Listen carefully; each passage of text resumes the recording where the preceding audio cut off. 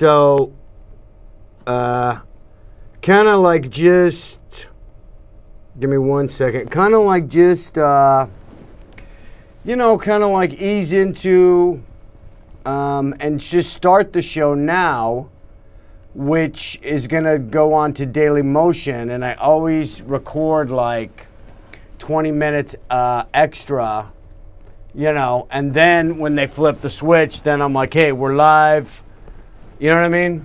So, and we're talking to in progress type of thing. Yeah, and so then, you know, I introduce you. Who's Lisa Larson? We're going to talk about animal communication, animal communicators, and, you know, if you're, give me like 3 more minutes. I have to leave the studio for just a minute, but if you'll get comfortable and if you want any drink or, you know, like anything on your end.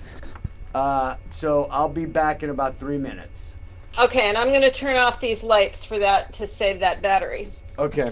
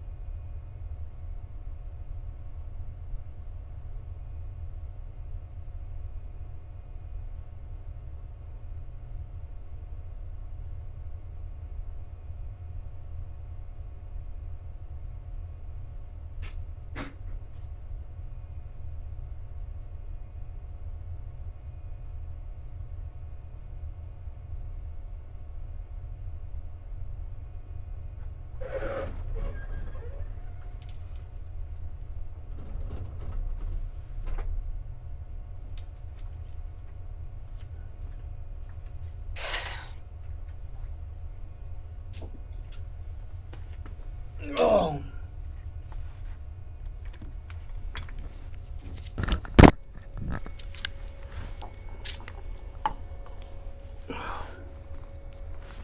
Test. Okay, mic check. Oh man. Okay. Dang. I hit the record button. There's gonna be 3-minute lag here on the record. All right. Oh man, watch me walk by in my pajama bottoms. Is that correct? Oh, I don't know, because I was out of the studio. All right, let me do I had it all going on with having, being dressed from the waist up, right? Okay, deep yoga breath.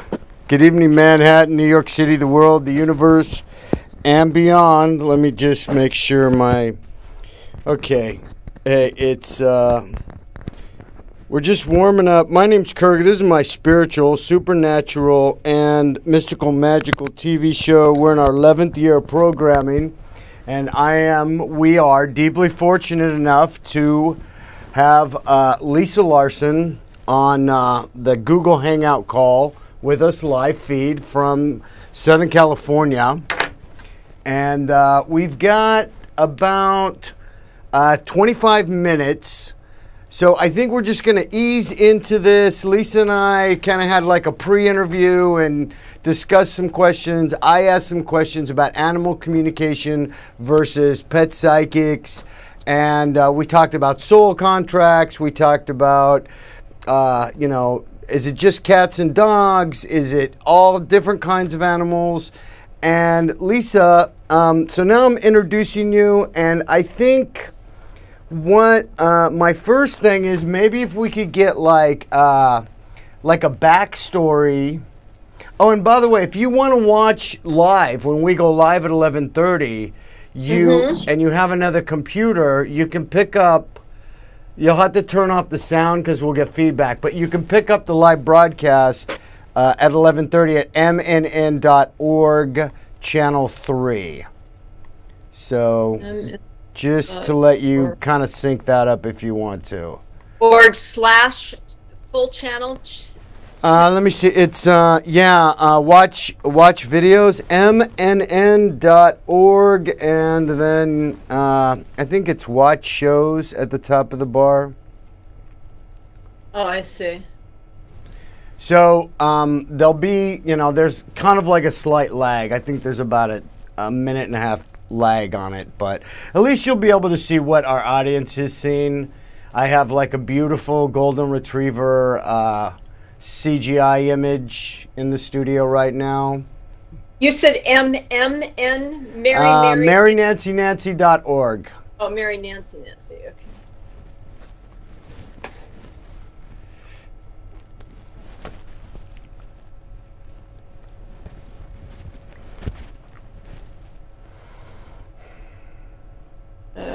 Watch videos. All right, I'm sit and watch videos. Okay, so I'll see it when it comes up. You're going to go to watch videos, and then there should be a sidebar that says like station 1, station 2, and we're station 3. I don't know. Sometimes on Chrome it doesn't really show up, and on I'm on Safari. Yeah, on Safari it usually shows up better, actually. So here's so let's just here's our original official opening. I'm here. My name's Kirk. We're in our 11th year of programming, and we're scanning the globe for the most awesome, powerful, and special and unique healers and people with unique insights on metaphysics, supernatural, spiritual, mystical, and magical, everything from alchemy to Zen. And tonight we're very fortunate to have Lisa Larson, and it's our series of Who Is, and we ask questions about spiritual teachers and spiritual healers. Lisa, thank you for being here tonight. Thank you for having me. You're live on the Google, and as I said, in about 20 minutes, we're going to go live feed out to the entire world. So let's do a little backstory for the people watching on Daily Motion. And all the past episodes of the show and tonight's show will be put in on Daily Motion, and I'll send you that link. So this part is really for the people watching on the video hosting of Daily Motion. But the backstory is that I read on your website that you were first reading tarot cards, and you were kind of psychic, and you had psychic experiences. Could you kind of give us a backstory on that before we get to the animals in your life? Yeah. I mean, I grew up in a house where, there was no religious upbringing whatsoever. My mom's side of the family was Jewish. My dad was Protestant, but we didn't celebrate, anything. And we celebrated all sorts of things, but it didn't have anything to do with religion. None of that. It had to do with gifts and family and all of that. I I was 16 when I first got my first deck of tarot cards, and it was after a friend of the daughter of a friend of my dad's had come on vacation with us, and she had read my cards, and I was just hooked. And I got those cards. I had them for about 5 years, and I played with them. I just didn't really know what to do with them because I was stuck in the book, in looking at the book.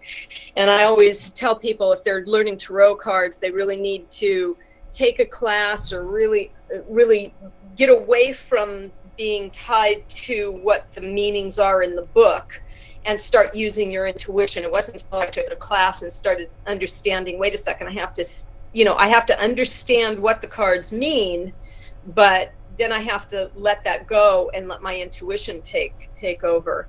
But one of the things that I always say, when I teach classes or whatever, is that I think that everybody has some sort of telepathic ability. I think we're born with that. I think as a culture we've lost it because around the time we're 6 or 7 years old, 6, 7, 8 years old, we start having a consciousness of how the world looks at us.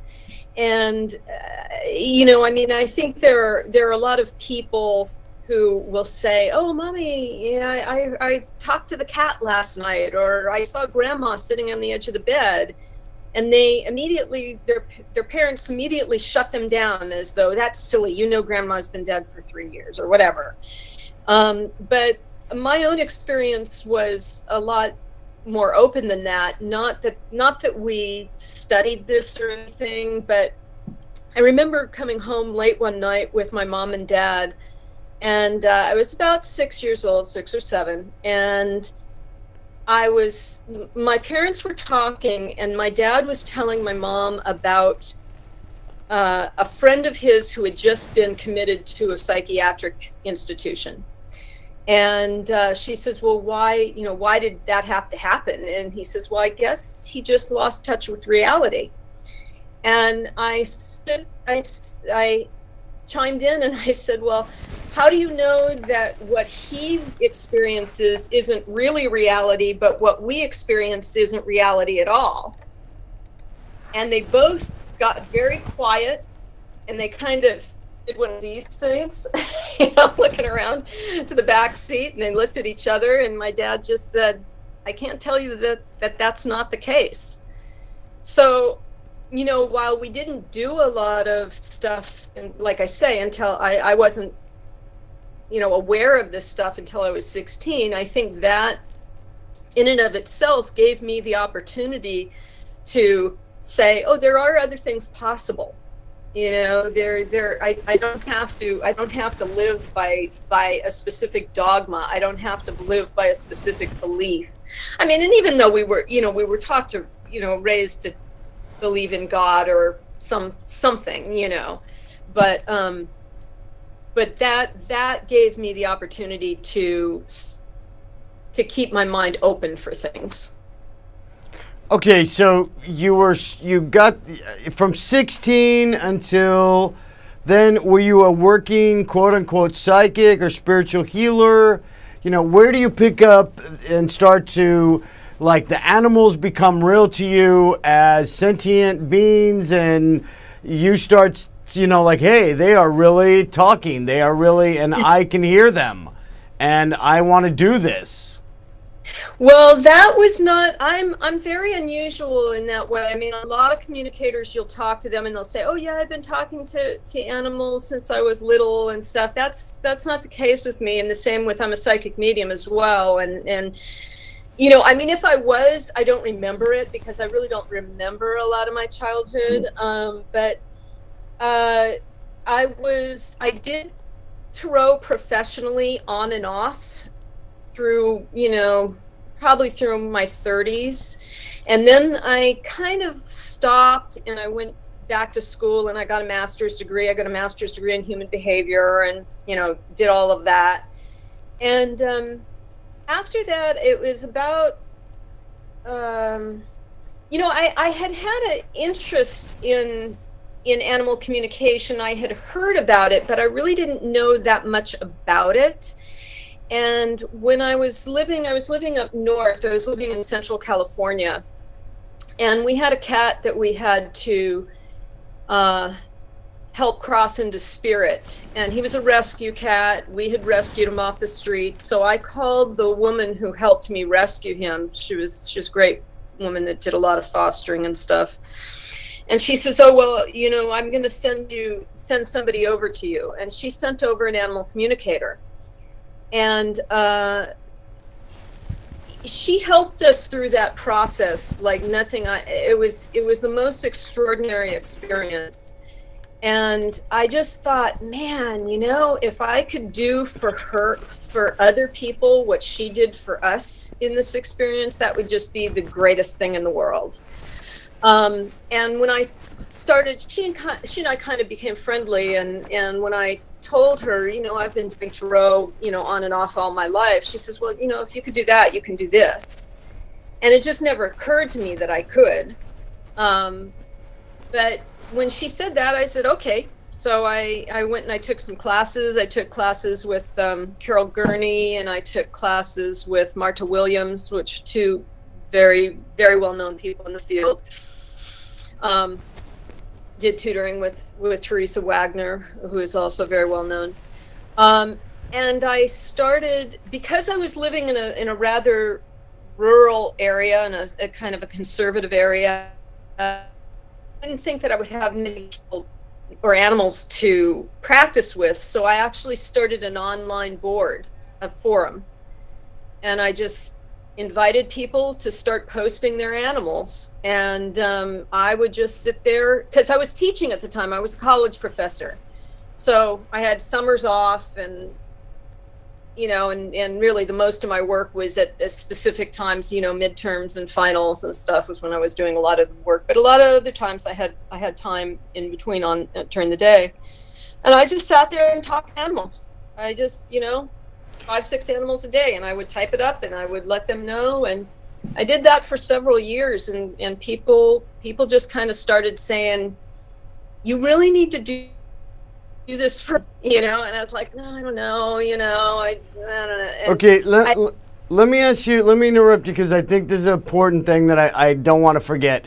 How did you make the jump from speaking to the animals in person, and then, you know, the animal, like the client would come to you and say, my dog passed and I'd like you to, can you give us like a brief, like, what is it to have the animal alive in person, and then you're also provide this service to your clients of animals that have passed as well? Well, this may be a semantics thing, but there's very few animals that I ever see in person. Even the animals that are alive, I usually do over the phone. I'll talk to the people over the phone. So, in other words, you know, when we talk to each other, our vocalization is our main mode of communication. So we have to have a phone, or we have to have a webcam or something like that. But when I talk to animals, telepathy is their main mode of communication, and that's what I'm talking to them. So if, you know, whether I'm in the same room 2 feet away from them, or 2 miles away from them, or 2,000 miles away from them, it's, okay, I'm talking to them the same way. Now, as far as when I started talking to animals in spirit, like when that, you know, when that, if the animal is no longer in the body, the animal is past its life here, and then the client comes to you and says, you know, I want to communicate with my animal who passed away. So what is that like a different thing? Do you have to wait a little bit until the animal shows up, or no? Okay, that would be really interesting for us to hear about. Okay. Yeah, no, I don't know when I first started it. Like I say, when that was my first experience with it, of her talking to my cat while he was crossing, and then she talked to him while he was on the other side. So that was my very first experience. So there was nothing in my mind that said you couldn't do it. You know, I mean, it just happened to be, you know, I kind of gravitated towards it for whatever reason. Do I have to wait? No, we don't. I mean, again, I talk to humans on the other side as well, and there's a lot of people who say, well, no, we can't talk to humans, and you know, we can't talk to anybody on the other side until they've been there for a long time. And you know, I don't see it that way. I mean, the only problem with on the human side of it is that maybe the people are in so much grief and dealing with so many of the details that you have to deal with that maybe there's a block there. But I've talked to humans, you know, a week and a half after they've gone. I've talked to animals a minute after they've gone. I've talked to them a week after they've gone, a day after they've gone. The only difference is that what they have to say. So what they have to say a day after they've left is going to be different than what they have to say a week after they've left, or a month, or 3 months, or a year. And you can think about it like, if you know, if we go on a trip or we move someplace, we move to a new location. If somebody calls us that first day and say, oh, well, what's it like there? You know, oh, what do you how do you feel about, you know, where you just left and the whole move and everything? We wouldn't know because we're still involved in the transitionary period. I can talk to them, and you know, still get the things that people need for the comfort. See, you know, possibly see who they met on the other side, and they, you know. So okay, here's a question. Okay, first of all, I'd be interested to know, like, what are some of the types of things? Say a dog passes, and the human wants you to connect to the dog. What would be some of the types of things, number one, that the dog would say? And number two, is it a separate, you know, in Tibetan mysticism, you know, humans and animals can go to something called a bardo, or like a way station. I think in Christianity there's a term for it, but I don't know. You know, or is there a separate heaven for animals, or do everybody exists in another dimension together? Okay, so, you know, what, you know, can you talk a little bit about those things? What does the dog say? Like, oh, I'm glad to be out of that body, or I miss you, or like, what would be some examples? Yes to all of the above. You know, I mean, a lot of times they will thank the people for releasing them from their bodies, because, you know, I mean, I do a lot of counseling for people on that have trouble euthanizing their animals, because they feel like they're killing them.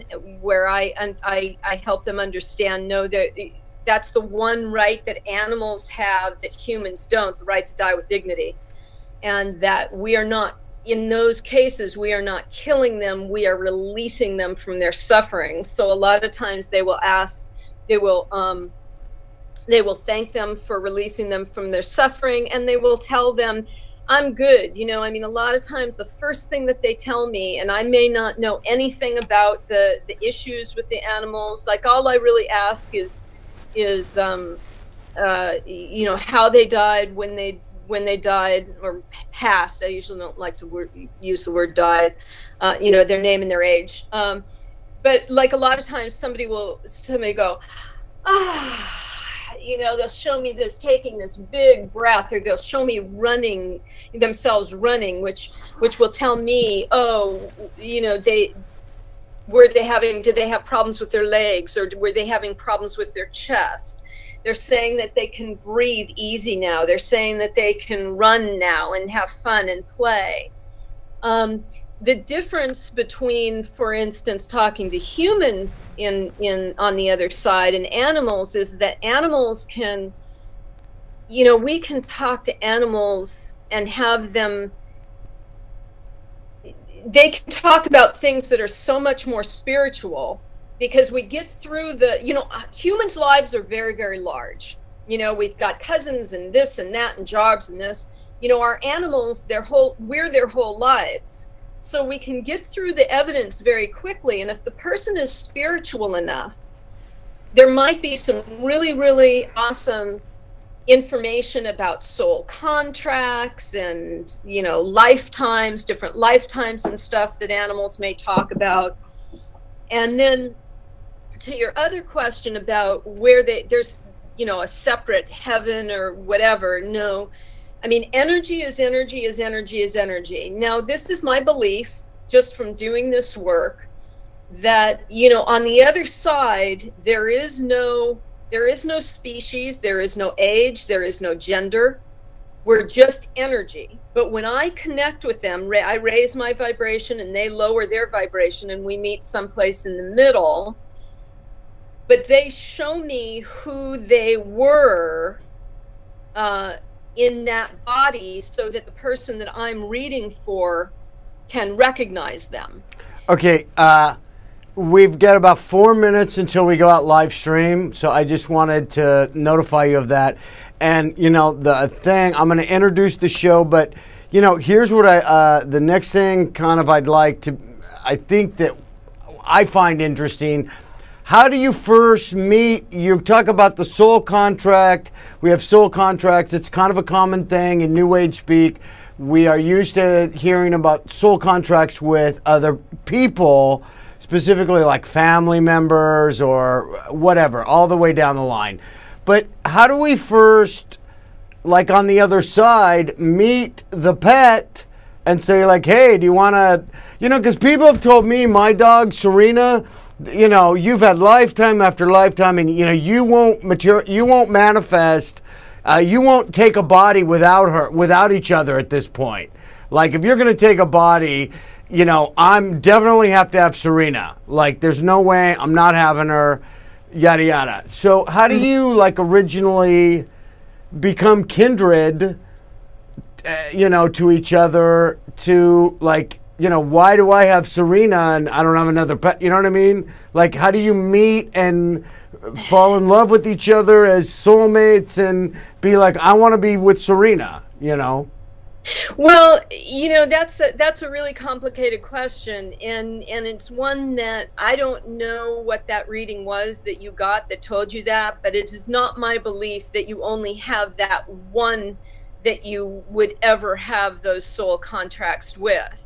I mean, in my experience in talking to animals, we have soul contracts with everybody. They might be very large soul contracts like we have with animals. They might be very small soul contracts. And, you know, one cat explained it to me as, you know, that, you know, let's say you walk into a store and you have a soul contract with the person that you're going to buy the food from. You give them that money, you walk out and that you completed that contract, whatever. It means pretty much nothing. But we have free will. So you can choose to walk out of that store and not pay. Well, then free will has consequences and soul contracts have consequences. So that person may run out of the store chasing you saying, well, you didn't pay. And while he's running out of the store, he falls and he breaks his leg. And he either falls and breaks his leg and loses his job and becomes homeless, or he falls and breaks his leg and then does retraining and becomes a billionaire. Okay, so, we got like 1 minute till we go live, but here's what I want to tap on more. How do you first meet another soul on the other side and say, hey, I'm gonna incarnate. You want to go or let's go? Like that's like there was obviously a time when I didn't know Serena is. Mm-hmm. All right. Do you need to wait until we start again? Yeah. Give us, why don't you take a deep breath and we're going to, you know, and cue up your computer if you want. Once again, just please turn down the volume on it's done. I'm not seeing where it is. On your computer. It should be a right-hand sidebar, 20 seconds till we go live. It should just say watch what's on now, and it should be a right sidebar, and it should say Spirit Channel number 3. Okay, I'll look. And then you just need to turn down the volume on that and try to talk just a little bit louder so I can get a red bar on your voice. If you could just kind of, you know, just project just a little bit louder. I don't want you to be uncomfortable, but And we are live right now. I'm going to do an intro, and then we're going to go back to good evening, Manhattan, New York City, the world, the universe, and beyond. My name's Kirk, and this is my spiritual, supernatural, mystical, and magical TV show. We're here every Monday, 11:30 p.m., channel 1997 in high def and 1993. And also, we are broadcast live around the world at mnn.org. That's Mary Nancy at mnn.org, channel 3, the Spirit Channel. So if you go on the website, you got to hit the sidebar, Spirit Channel, channel 3. I need to move a little bit because I think I'm a little out of camera. Tonight we are continuing our series called Who Is? So a couple weeks we did one on who is Brendan Culleton. We've done who is Oprah, who is Ty Lopez, and it's just a continuing series. Tonight we actually are very fortunate to have on the live feed from Southern California, and we are in mid-interview at this point with Lisa Larson, and you can see up on the screen her website, and I didn't put on the screen, but we're going to show the website in, a few minutes. It's called Pawstalk, Pawstalk, pawstalk.net, right? Yes. Pawstalk.net. So we have Lisa, and Lisa and I I'm just fascinated by animal communication. We've discussed, she makes the distinction on her career and with her clients. Look, I'm not a pet psychic. I am an animal communicator. And in our pre-interview, we were just talking about soul contracts with animals and humans, and then how she will communicate with an animal across the world while still in body, but also communicate and also give empathy and grieving counseling to the humans, and communicate with the animal that has passed onto the other side. So I think that's the update, right? That's the right update, Lisa? Is that pretty much pretty good? Okay, so the question and the other thing I wanted to talk about was, just to give you the backstory, Lisa began reading tarot cards, and she discussed some spiritual experiences with me when she was in her teens, and then it was kind of this hop, skip, and a jump to, somebody was an animal communicator for you. Is that what first happened? Mm-hmm. Yeah, when I had a cat that I had to help cross into spirit, and a rescue organization sent an animal communicator over. And I just thought, if I could help other people the way that she helped us in that moment, in that transition, I just thought that would be the greatest thing ever, because it was really valuable to us. Okay, and so now, and how long have you been doing this? How many decades, years? Where you really were just, this is my focus as a healer, as a medium. I choose the animals. And did you have a soul contract? Did you know before you incarnated, hey, I'm doing this, in retrospect, looking backward? I've been doing it for probably about 12 years, maybe a little more.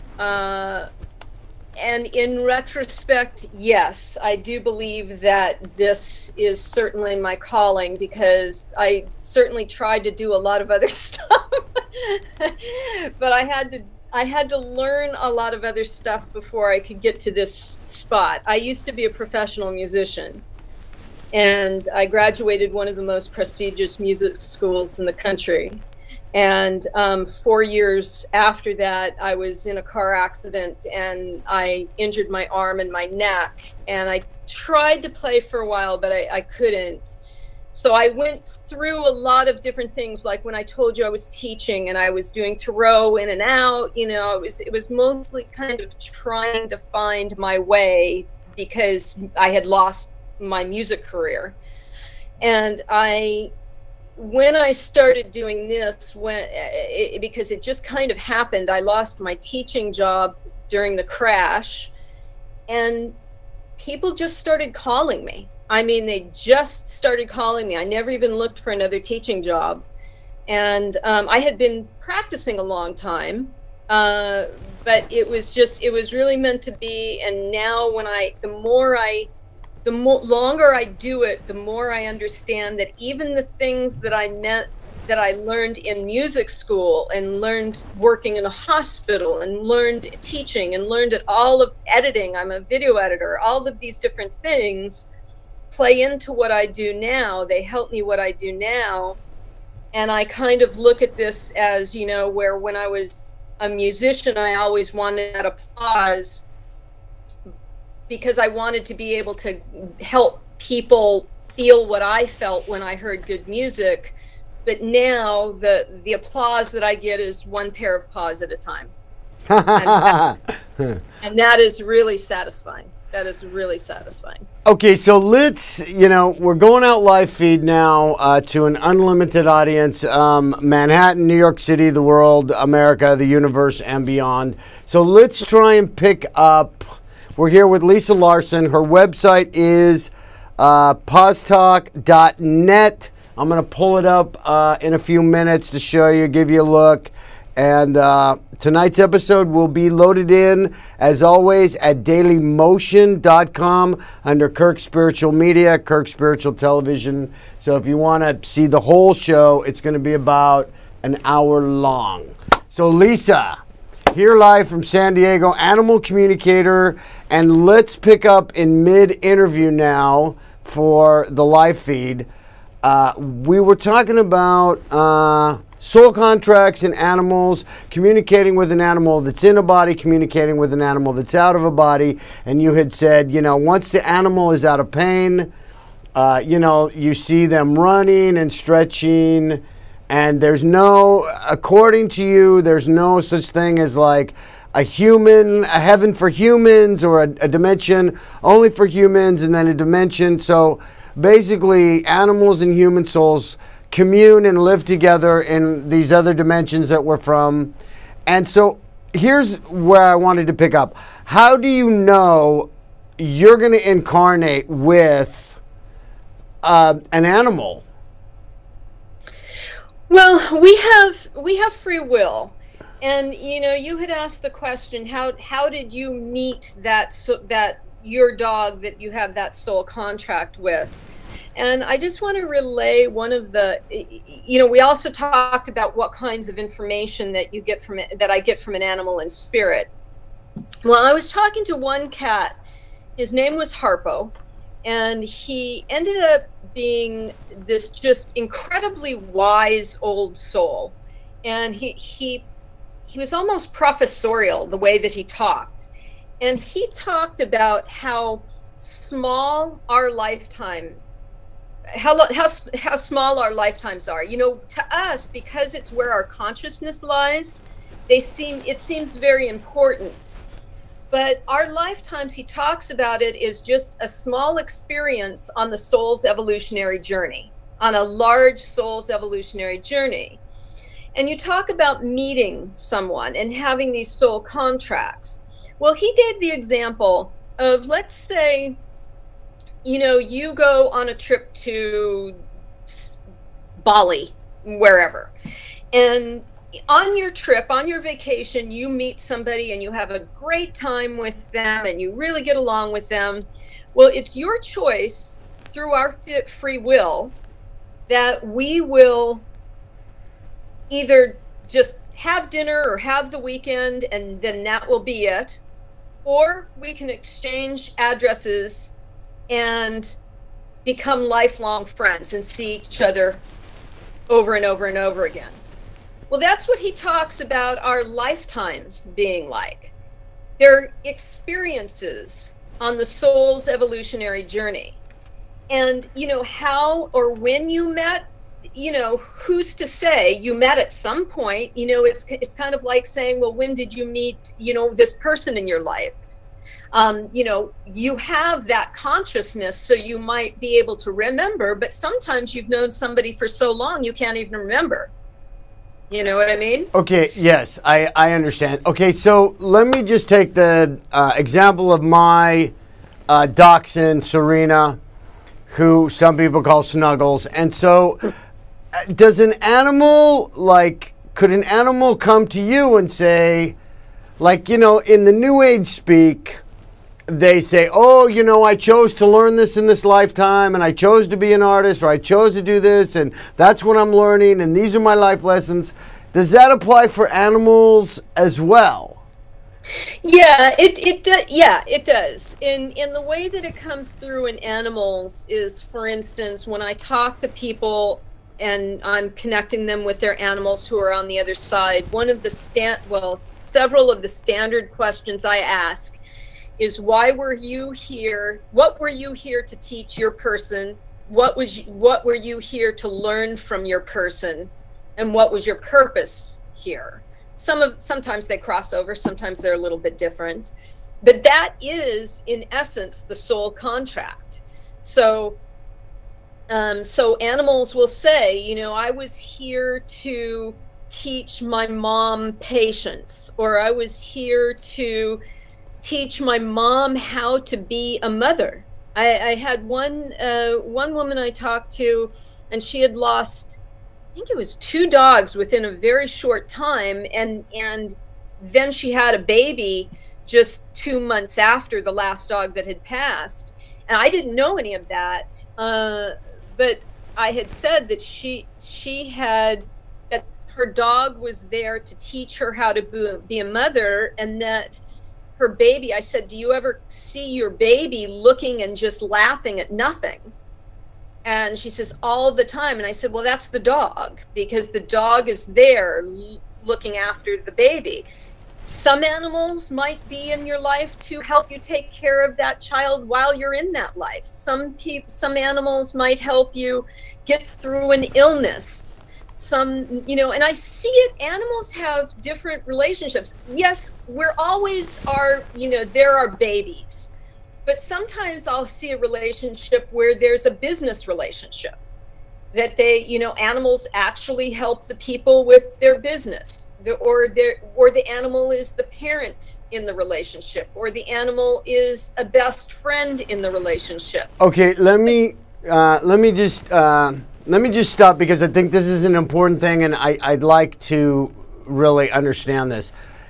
When you said, you know, energy is energy, so I don't know if there's a difference between an animal soul and a human soul, but, you know, could the animal say, one time I want to be a horse? Didn't we talk about this in the pre-interview? Like, some animals prefer certain bodies. Yeah. Yeah, it is my personal opinion, and again, I know this is very controversial, but it's my personal opinion that animals are on a higher spiritual level than humans are. And I've talked to animals who have been humans, I've talked to humans who have been animals, or I've seen humans that have been animals, or animals that have gone back and forth. But yes, it's kind of like, you know, some people prefer to drive a Honda. You know, some animals just prefer to be a cat or a dog or a horse, or they might choose something different just to experience it for whatever soul contract or whatever purpose they need to learn that from. And then I forgot your second question. That's okay. Okay, so wait, so you go into a session with a client, and an example of, you know, some of the questions is what you said. Okay, now in my case, Serena, the dog and the human. Okay, in my case, Serena is going to be learning something from me as well as teaching me something. Is that correct? Absolutely. No question in my mind. Yeah, and I think what I was going for is that I feel that animals, yes, animals can go back and forth between lifetimes, but a lot of times people think that you have to be an animal first before you rise up to the level of being a human, and I think it's the opposite. And I was at a spiritualist church once listening to someone, and they were saying, well, animals don't have souls, and we know this because they can't conceptualize God. And I'm like, oh, please, you know, I mean, we have to sit here and conceptualize God. We have to go, mow. I'm gonna Right. Animals. Whereas animals are just there. They don't have to do all that. They don't have to conceptualize it. They just live it. They just exist in it. They exist in that state. Not that they don't come into a consciousness and have to live in this world, but their state is a higher spiritual state in general. Okay, so now let's kind of try and separate what you do. You know what? I think this might be a good time to kind of show your website here and just pull it up for the audience. Give me 1 second. Okay, for those of you on the live stream right now, as you can see in the background, I have Lisa's website. It's PAWSTALK.net.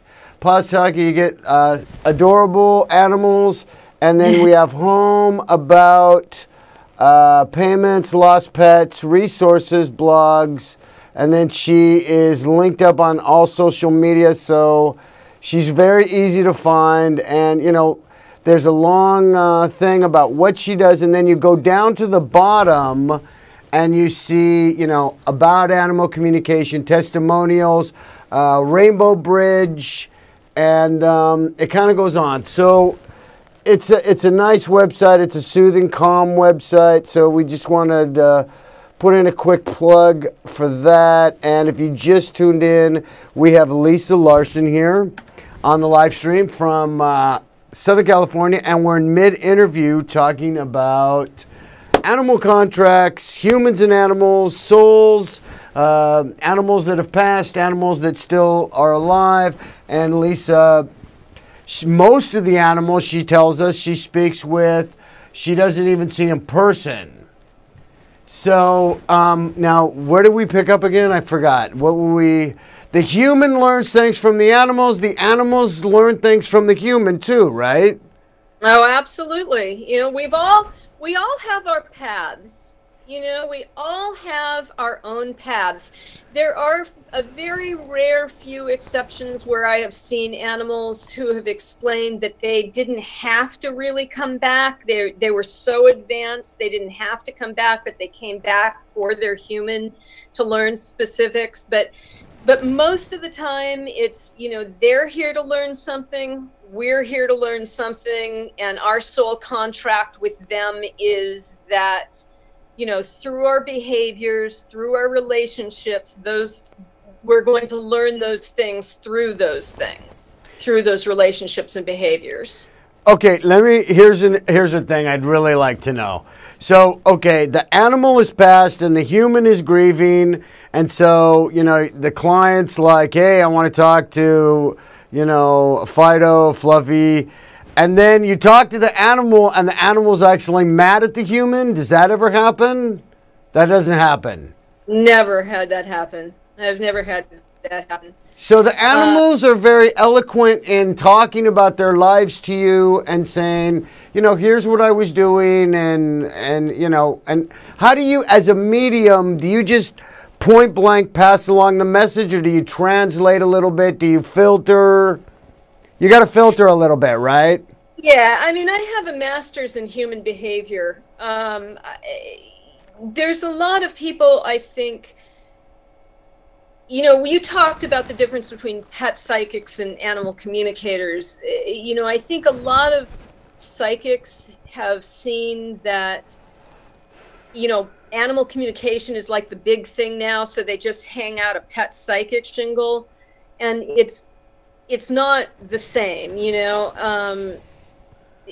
I think you can do a lot of damage. People are very, very vulnerable with both, you know, both animals in spirit and in body, and when they're ill, when they're behavioral things, you know, it's so complex, the messages that I have to give. Now, I'm always very truthful, but I do have to be circumspect in the way that I give it. I try not to, you know, give things in a way that, you know, I have to read the people and see what it is that they can handle, because a lot of times, like for behavioral problems, you know, usually behavioral problems, the problem is not with the animal, the problem is with the people or the household. There's something that's going on there. So the animal is really trying to tell the human, hey, something, something is happening, and you're not paying attention, and that's why I'm acting out. Exactly. It's like, I've tried to show you, I've tried to show you, I've tried to show you, and you didn't get it. So now I'm going to pull out the big guns, and I'm going to start peeing, or I'm going to start getting aggressive, or I'm going to start doing this.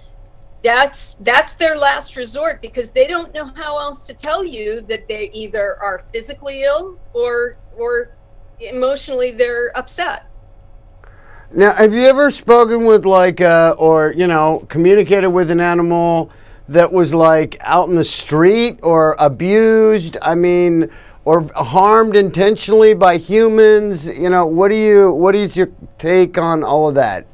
Unfortunately, yes. I work with a lot of rescue organizations, so I work with a lot of animals who have suffered incredible abuse. And obviously it's not one of one of my more favorite points of my job. But being able to help them is, I recently talked to an animal. Somebody called me, one of the rescue organizations I work with quite often, called Rescue House out here in San Diego. It's a great rescue organization. She called me and she said, well, we have a mother kitten who, she had one kitten 3 days ago, and that kitten died, and she was rejecting it, and it died, not because you just rejected it, but for another reason. And now she's had 4 more kittens, and she's rejecting it, and she won't feed them. And I talked to her, and she had been out on the street, and she had been abused, and she had had so many litters, and she was tired of it, because animals don't want to give up their babies any more than people do. And they go through grief and sorrow and trauma, and she was just done with it. She didn't want to have anything to do with attaching herself emotionally to these babies. So I talked to her. I told her she had been, she had an operation, so she would never have to do that, but we really needed her to help her babies. And within, the woman emailed me or texted me, and she said within 3 hours of me talking to her, that she started feeding her babies. And I love my job. That's the one, the few times when you talk to rescue animals. But unfortunately, then I still have to talk to them and say, okay, now your baby's going to go away, and everybody's got to leave. And that's one of the things that I have such a hard time with rescue animals and breeding. Oh God, I hate breeding with such a passion. I can't tell you, because it's like slavery, when you think about slaves having their children taken away from them and never seeing them again, animals don't miss their kids any less than humans do. The people may understand that they're not going to see them anymore. Animals just have a confusion. It's just like somebody picks them up and walks them away, and it's like, wait a second, where'd my mom go? Where'd my siblings go? Where and mom's going, where's my baby? So it's some of it is very, very sad, and that's why I really give props to people who do rescue and do fostering and do trap, neuter, release, and all of that stuff that, boy, I wouldn't have the wherewithal to do some of that stuff, but they do great work. Okay, we have about 3 minutes left in our live feed, so I'm gonna in a minute close out the live feed, but I'd like you to just hang out so I could wrap up the rest of the Daily Motion as well. So okay.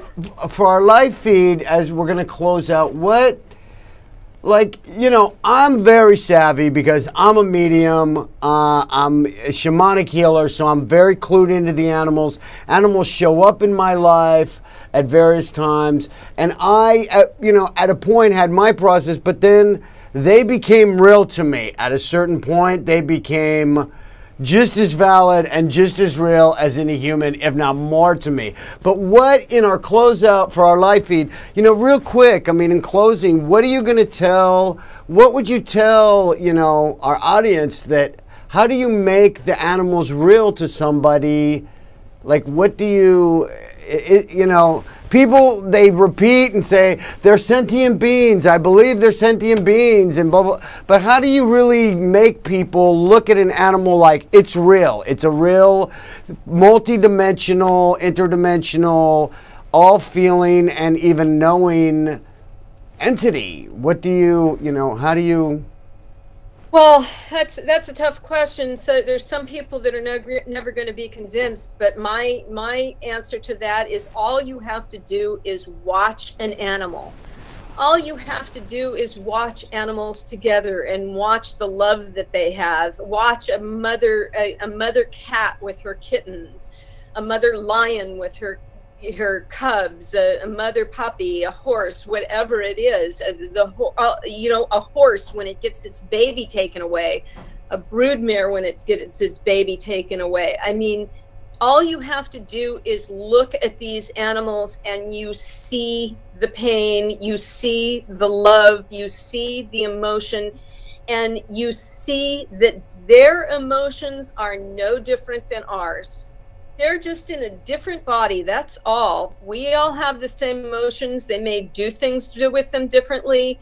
We have a brain that we do things with, but they have other skills that they do things with. Brains do not make us superior by any stretch. And all we have to do is watch animals and understand that they experience all of the same things as we do, and if you understand that, then you have to stop doing some of the things to animals that we do to animals. Okay, let me see. We have a minute, so let me just close out our live feed. If you just tuned in, I want you to go to Daily Motion and find KirkSpiritual.com. Or if you're watching it on the live feed right now, the full hour with Lisa Larson is going to be on dailymotion.com within the next 12 hours. So I'd like to thank everybody that watched live and that checked in at mnn.org. Once again, Lisa's website is Paws Talk, as in Animal Paws, PAWSTALK.net, Paws Talk, and there's a lot of great articles. And Lisa, look for her on YouTube and other social media because she has done other interviews that I've watched, and it's fascinating, which kind of led me then to ask her to be on the show. And so that's our live show. We're wrapping it up from New York City, Manhattan. I will see you next week in the Cyber Temple of Love, mystical, magical, spiritual, supernatural. And you can check me out at kirkspiritual.com. And I'm honored to be your sacred healer tonight. And thanks for watching. Shakti. Shakti. Okay, so that wraps up the live feed. So you have anything to say in closing? They're going to be wrapping up the studio in about 2 or 3 minutes. Is there anything else? I mean, I'd just personally like to thank you once again. I'd love for you to come on, you know, in another couple months if you feel comfortable. Sure. Or, you know, have anything like a new perspective or a new subject that you want to talk about, you know, please feel free to contact me and just go, hey, Kirk, you know, I want to be on your show, and we'll just schedule and plug you in about anything you want to talk about. That would be great. I really appreciate this. This was really great, and I really appreciate the questions that you ask because, like I say, there are questions that I don't normally get. Usually I get kind of the same questions over and over again, and this has been really great. I really appreciate your interest in it, and I appreciate your insights. Okay, last question. Do you consider yourself, like, do you favor in your own personal life, how many animals have you, what would you, as you know, after this whole conversation, you can't say had an animal, what do you, that you communed with an animal, you you know, you had each other. Have you had animals your whole life, or? I have, I have had animal companions my entire life. Okay, that's it. Companions, yes. Yeah, I remember picking out my first cat when I was about 3 years old, and she had babies under my bed when I was 4, and I've never seriously been without a cat or an animal. I've always had cats. I've had dogs in there on and off, but yeah, I mean, except for when somebody, except for like a few months, if somebody had passed and I, needed to wait to get somebody. I've had animals all my whole life. Yeah, they've just been my entire life. I'm sure I was a cat in a past life. A cat? You were a cat in a past life. Yes. You know, I always thought I was a dolphin. Very possible. Very possible. Even like in my 20s, before I got clean and sober and I, became out as a mystic and a psychic and read tarot cards, I always just thought I know I was a fish. Yeah. I know I was a dolphin. And I won't eat fish. I won't eat fish. I'm not kidding. This is true because I feel like it's eating my family. And it was like the weirdest.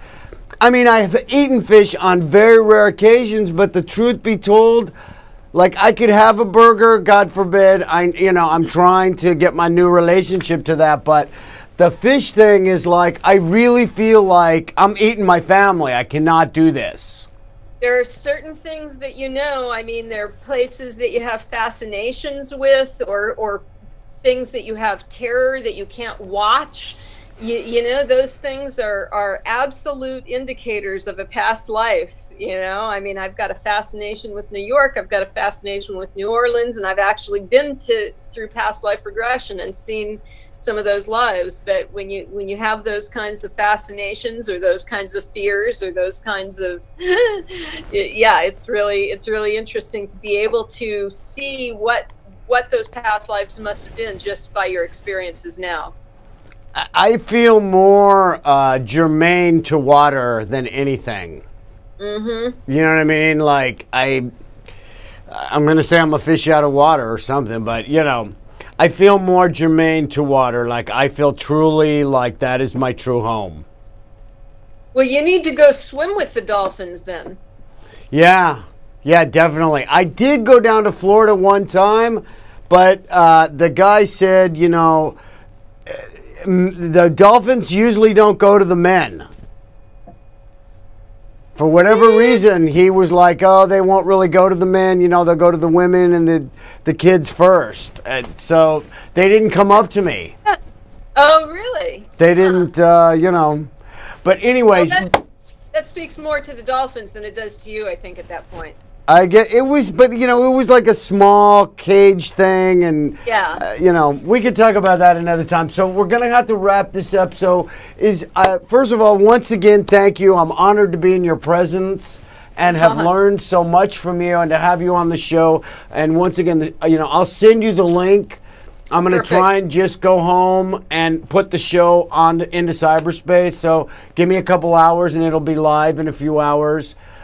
Is there anything else you'd just like to, that's on your mind that you'd like to sum up for any prospective client, or, anything else that you, in closing, would like to, put out there? No, I just really appreciate people keeping their minds open to this.